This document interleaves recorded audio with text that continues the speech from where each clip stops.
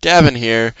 Just some people are wondering, what is my view on the whole Viacom thing? And by people who are wondering, I mean absolutely nobody.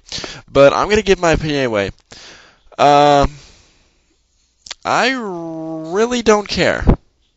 Just don't care about the whole thing. I mean, I know some people were unjustly accused and whatnot, but I mean, let it go. Let it go. Your Power Rangers music video set to the Pet Shop Boys, maybe it just wasn't good enough. Maybe it did violate copyright laws. Or maybe it was just really, really bad and we've been spared now.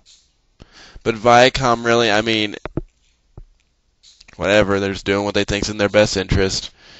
Sometimes, I mean, that's just how it is sometimes, so I appreciate everybody who's fighting the power, though. I think you guys are doing a good job, but I don't know. Just don't let it become your life. I mean, there are far more important things than fighting a big corporation. Like talking to girls. Or, I don't know, something else. But whatever. I'm sure many of you will hate this opinion, so please, that's what the talk back is for. Please talk back and tell me how I suck, am a tool, or because I give a movie a bad review, I obviously haven't seen it.